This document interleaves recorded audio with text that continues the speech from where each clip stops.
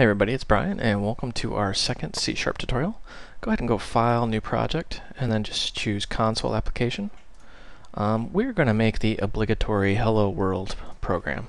Whenever you learn a new language, the first thing they want you to do is write a Hello World.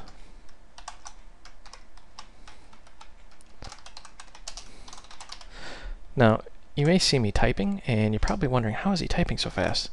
See, when you start typing, that little window pops up. That's called IntelliSense.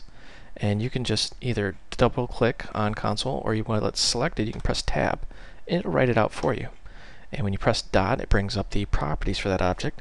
So we're just going to type read.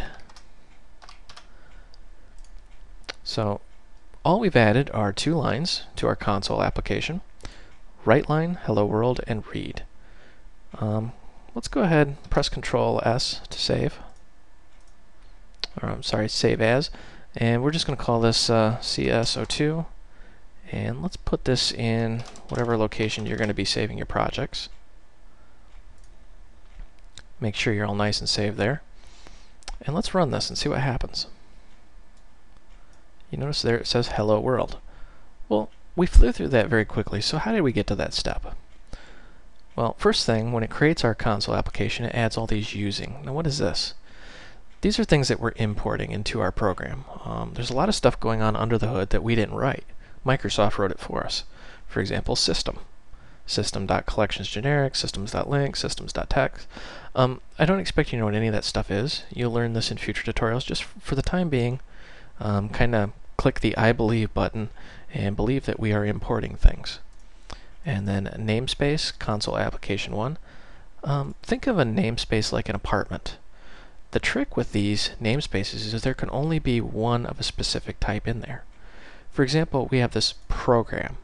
There can only be one program in this namespace.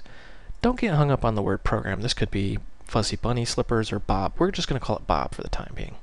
There can be only one Bob in your namespace. Now, you can have a different namespace, for example, console application 2 or I hate Fuzzy Bunny Slippers or whatever, that can contain a Bob. But this namespace can only contain one Bob. In this case, we're calling it program. Now, a class is a blueprint. Everything in .NET is an object. And in order for it to be an object, it needs a blueprint, which is called a class. So say it with me. Everything in .NET is an object. That means everything in .NET is a class. Or I should say derives from a class. And then we have this ugly looking static void main strings args. What is this thing? Well, that's the main entry point of your application. Static simply means there can be only one. Void means it simply returns nothing. Main is the main entry point, and these are arguments. You can actually pass arguments into your program. You see these squiggly little blocks? C# is actually a C style language, means it uses these blocks. You notice how there's some here, some here. Well, these are called code blocks. For example, that's the namespace code block, and this is the class code block, and this is a function code block. And what that does is it determines the scope and the order of execution, things that we'll cover in future tutorials. For now, all you really need to understand is that you are importing things, you have a namespace, you have a blueprint, you have a starting point, and then you can manipulate the console using write line and read. And we're using read simply because if you, let's comment that out, notice the double slashes, that comments it out, meaning this will not execute. It's the same thing as if it didn't exist at all. Run this. You notice how the window just appears and disappears almost instantly. That's because the program finished. It didn't have anything left to do. So we're going to say console read just to keep that window open when we run this. So that's all for now. If you like this tutorial, there are many more out on my website.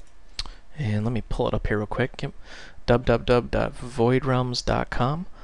Just click tutorials. And I've kind of got it categorized. Everything will be under C#. There's really nothing there because I haven't uploaded the videos yet. So I'll just choose Visual Basic and just kind of click like a Hello World. And you can see how there's download the source code. So I try to upload the source code for every tutorial, and you can actually watch the YouTube video in the website. No, there's no banner ads or cheesy gimmicks or anything like that. If you do go to download the source code, though, it will say, please donate. I don't expect you guys to donate. That's more for businesses that are using this to teach their employees and things of that nature. So go ahead, go out to the website, let me know what you think. Anyways, I gotta get going. This is Brian. Thanks for watching.